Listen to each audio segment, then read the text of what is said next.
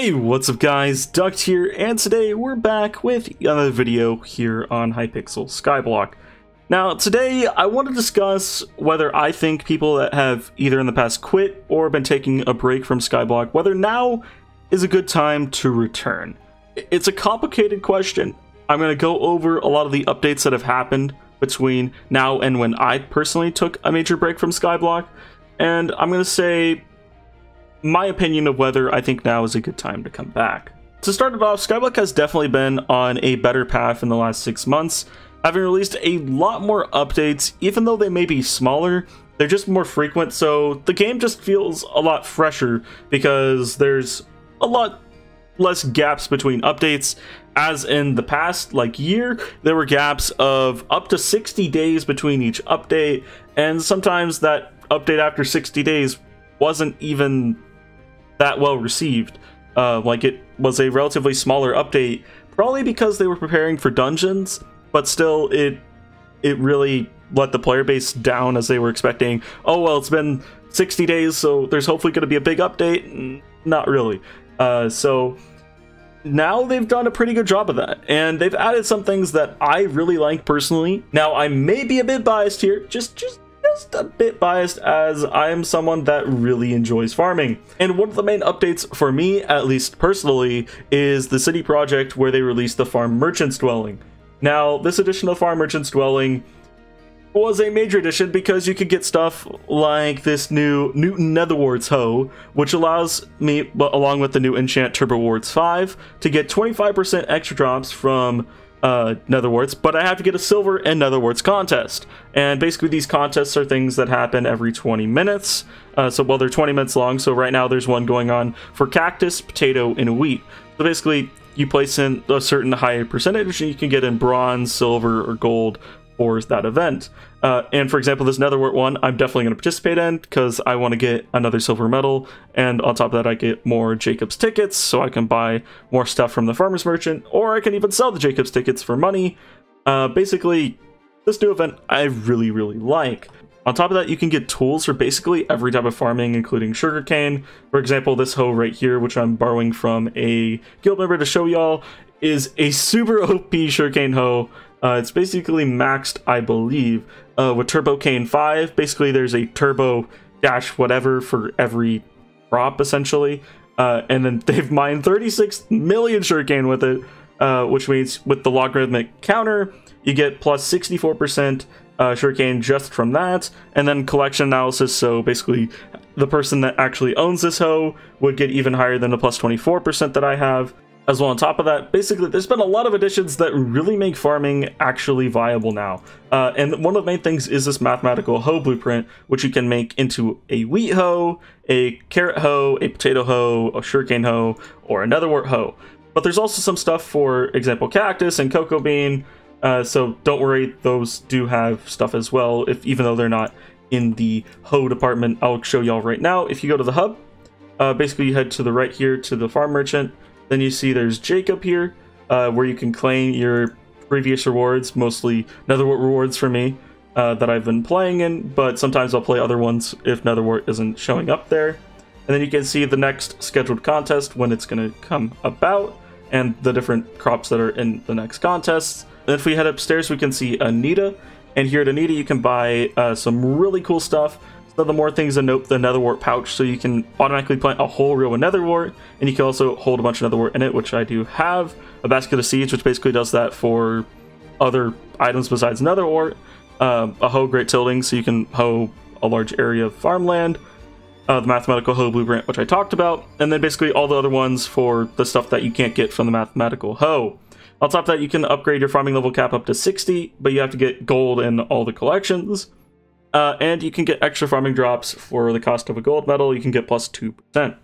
This has been a super cool addition, which I've really enjoyed. There's also been a couple other major additions. For example, the spooky event was revised to have some special spooky event mobs and some special spooky event fishing mobs, which are pretty cool. I haven't done that too much yet, but it has been added. And besides that, a super major change was the enchanting overhaul. So you can see Turbo Carrot 1, it tells me it will cost exactly 9 XP levels. Basically, they removed the existence of anvil uses. So combining stuff to enchant onto your eventual sword is no longer a problem where you're all worried about the anvil uses on your weapon, which was gonna get even worse in the future as they kept adding more enchants. It's like, bro, these enchant books are gonna cost so much and so much more, even though they are still kind of expensive. If you look in the auction house, you can see there are some pretty expensive ones, particularly if you're adding a ton of enchants. It's gonna cost you 367 XP levels, but it also requires a certain enchanting level, which was added as well. So I'm only enchanting 20, which means I can apply a lot of stuff, but I can't apply everything. If we go up, I can't apply like Big Brain enchantment, Counter-Strike, Respite enchantment, combo, prosecute. Basically, there's stuff that I cannot apply to my sword because I don't have enchanting 25, or even higher than that for some enchants as well. But they did add some new ways to level up your enchanting. For example, this new experimentation table where you can do whatever this experiment is. I'm not enchanting 25 yet, but you can do basically Chromatron, where you repeat a musical pattern, and super pairs, where you basically find pairs and you can get a bunch of enchanting XP, but it's like a daily thing, which is still pretty good if you just log on and bother to do it. There are some like mods to do it even better, which I haven't tried, but apparently that's somehow like really good if you do that as well. Besides that, there were also a bunch of new dungeons stuff, a bunch of new dungeons items. Also, they've added a bunch of new dungeons floors, including all the way up to dungeons floor 7. Just quite hard. I haven't even done dungeons floor 7 yet. The main thing I've been focusing on since my return is mostly farming, because I'm a farm bot, you know. Honestly, I just really enjoy the farming stuff. It's yeah, it's just me. I probably will get into the dungeon stuff once I actually have the money to be able to do so.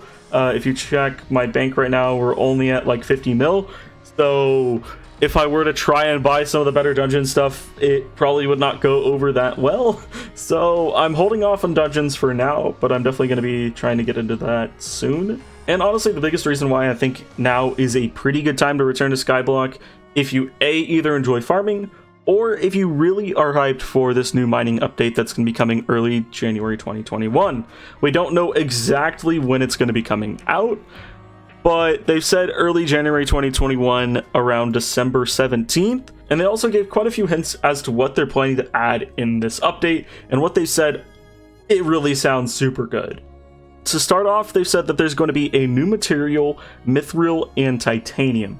So basically, some of you may already have seen the teaser we released some time ago, and we see many guesses as to what they were. I'm happy to reveal that those are mithril veins. Every block you see on the above screenshot can be mined to give different amounts of mithril. The closer you get to the center, the more mithril you get, but the harder it is to break through. The one white block you're seeing is a titanium ore. Mining mithril will have a rare chance to spawn a titanium ore. Alongside this will be a new collection, the mithril collection, which mithril armor, mithril sword.